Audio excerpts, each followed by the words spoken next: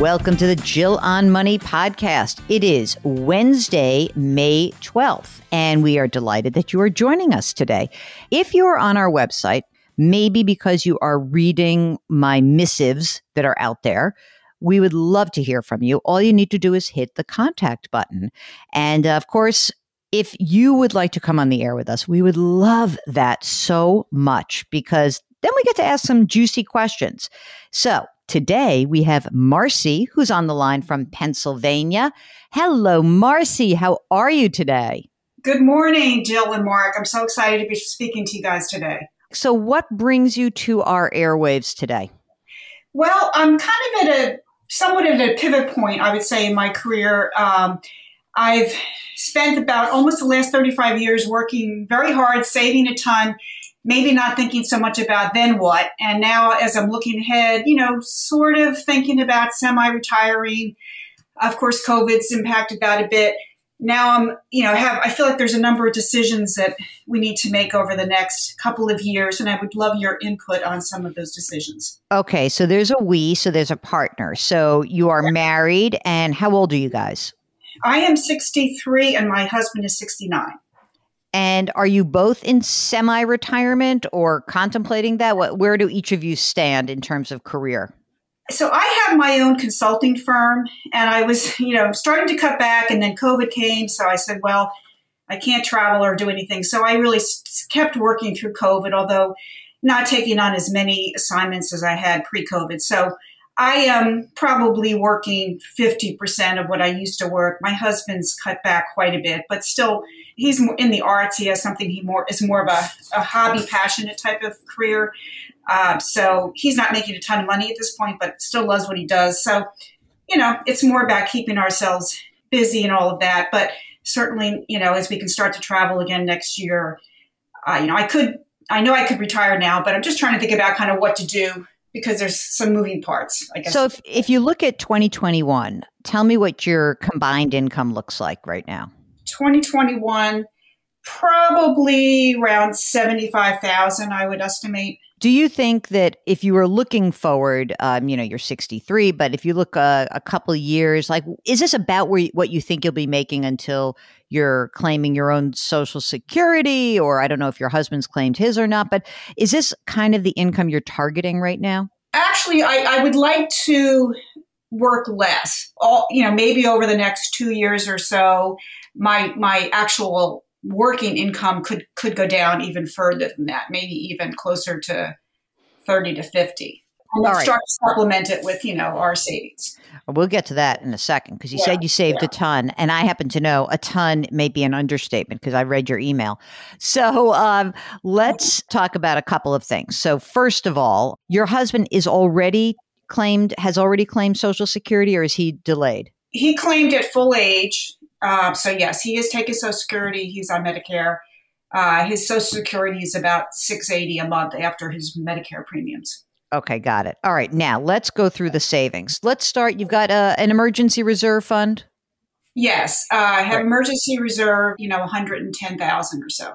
And is that like in cash, or is that in investments, or is that, is it really just really boring stuff? A lot of it is still invested. I mean, I'm mostly in index funds. But some of that is in cash. All right. So then tell me more about your tons and tons of saving. We were late to the Roth, IRAs just because of our age, but we did start when those started. So between the two of us, we have about 230,000 in Roth IRAs. Okay, great. Now, traditional IRAs. So my husband at different points has had access to IRAs. So he has about 170,000 in traditional IRA. And for you, have you been putting money away in your own retirement plan? How have you been managing that since you're self-employed? Okay, so I started my career, I worked close to 25 years in corporate America, literally from day one, started stashing every penny I could in what was for a long time traditional IRAs, traditional 401ks at work. And then when I started my consulting business about 15 years ago, a planner, a CFP recommended I open up a personal defined benefit plan, which I had never heard of. And it was probably the best thing I ever did. So throughout my last I had that plan open for 10 years when I was really making some good money consulting and put away probably 50% of my income every year almost. So we never really changed our lifestyle, even though my income started, going up when I had my own firm. And the defined benefit plan, you said, did you close it down and roll that over? I did. I closed it down after 10 years and rolled it to traditional IRA. So how much in all of that pre-tax retirement savings do you have right now? Well, because the markets have also been on fire, I now have about $5.5 million. Mark, what kind of sounder could we have to warn people that they are going to hear from somebody who has saved a ton of money and they're going to complain to me? What is the sounder that is like should we have like a bomb? Should we I celebrate this. I think this is amazing. I just want to know, Marcy, when you say you were making more money, like how much more money were you making in those years? When I left corporate America, my income was, somewhere between, let's say, 150 and 175, depending on bonuses. Okay. In my kind of go-go years as a consultant, there were probably 5 or 6 years where it was north of 250. Maybe. But you know what? You weren't making $2 million.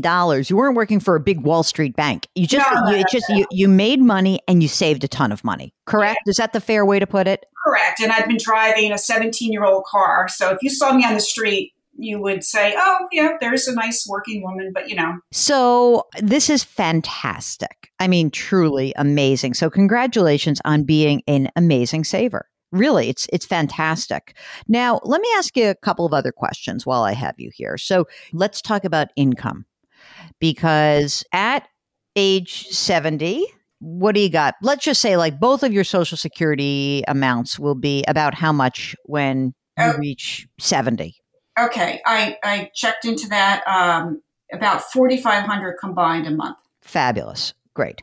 Is there any other income? Do you have rental property or any other income distribution vehicles that are out there? We have one investment property that we get like $1,400 a month. I mean, there's no mortgage. Mm-hmm. I'd like to sell that at some point. We're just sort of waiting for the tenants to move.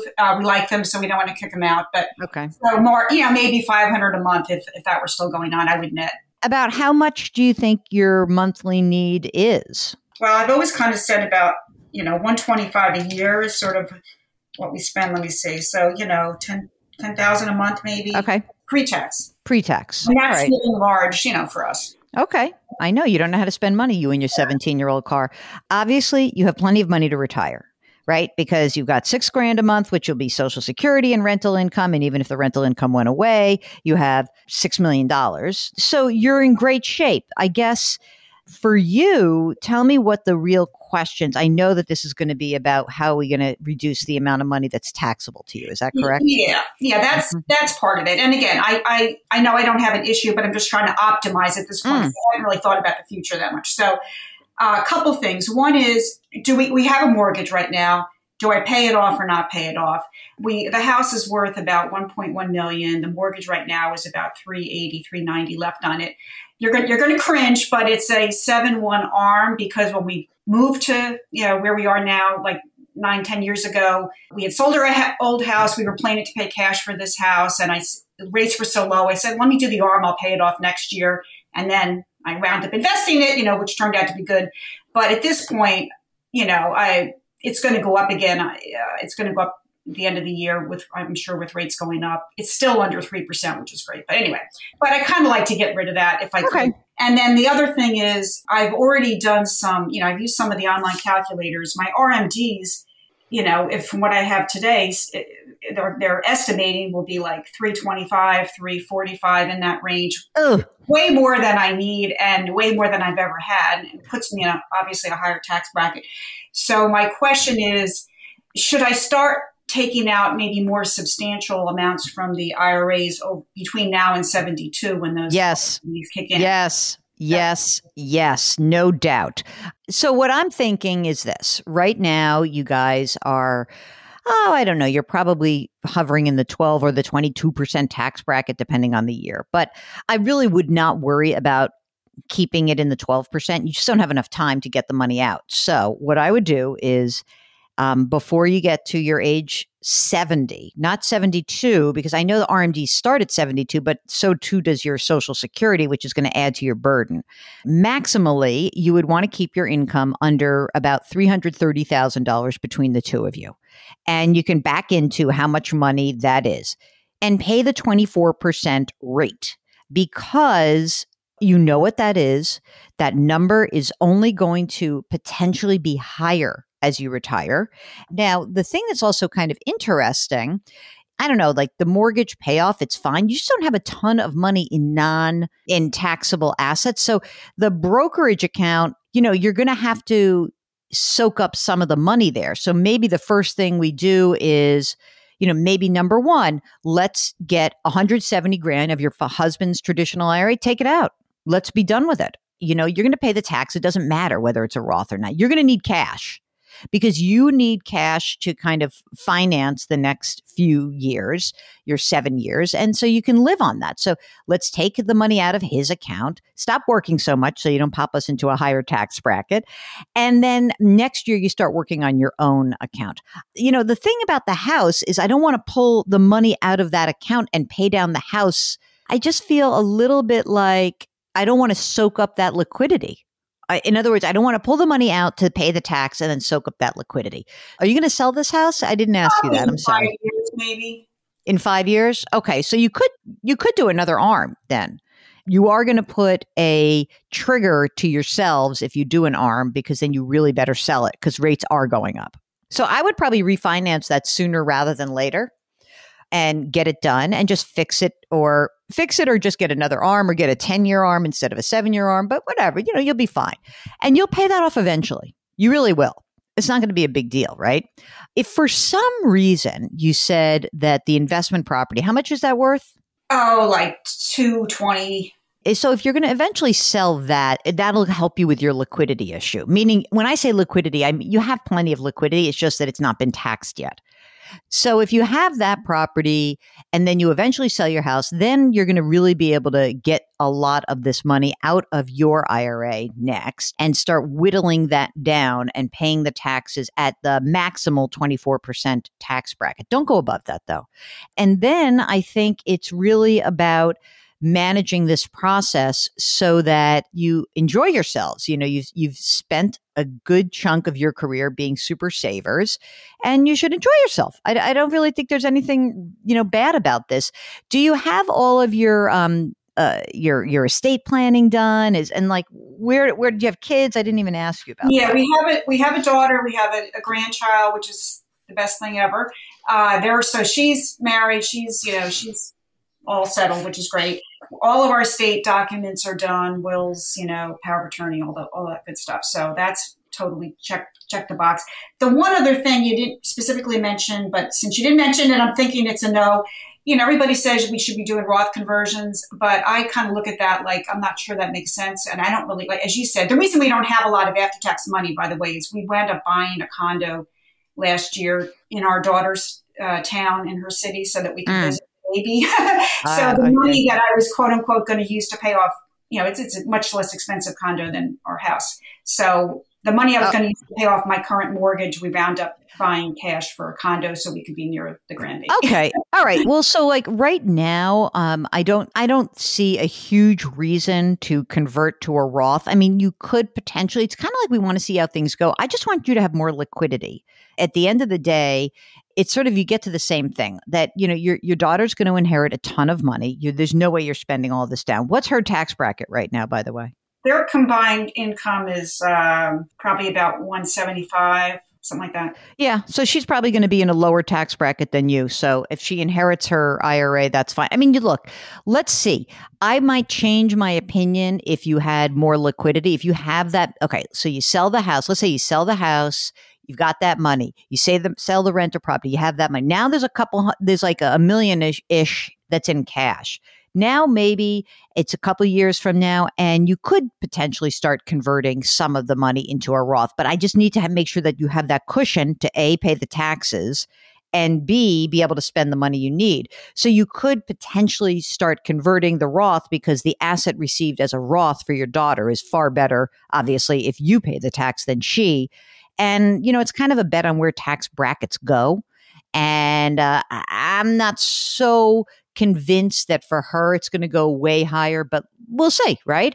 And stop working so hard, Marcy. For God's sakes. I mean, I never say that, but really, it's been an amazing ride for you, and you have done a phenomenal job of saving. So I really think you're in great shape.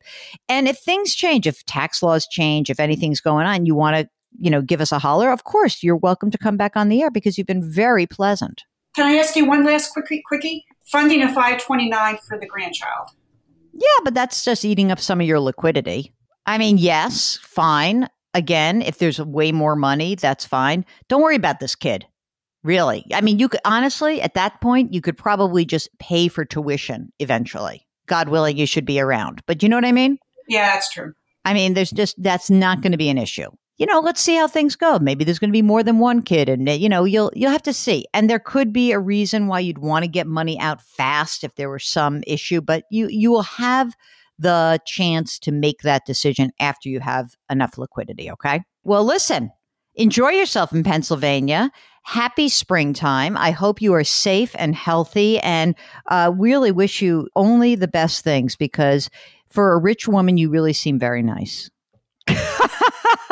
I have to say, you two have been my salve every morning during pandemic. That your first thing I do is listen to your podcast, and while I have my coffee. So thank you for that. Oh, well, we so appreciate you doing that, and we really wish you the best. So thanks for joining us. And if you would like to be like Marcy, who doesn't want $5.5 million, even if it is pre-tax, why don't you give us a holler? Our email address is askjill@jillonmoney.com.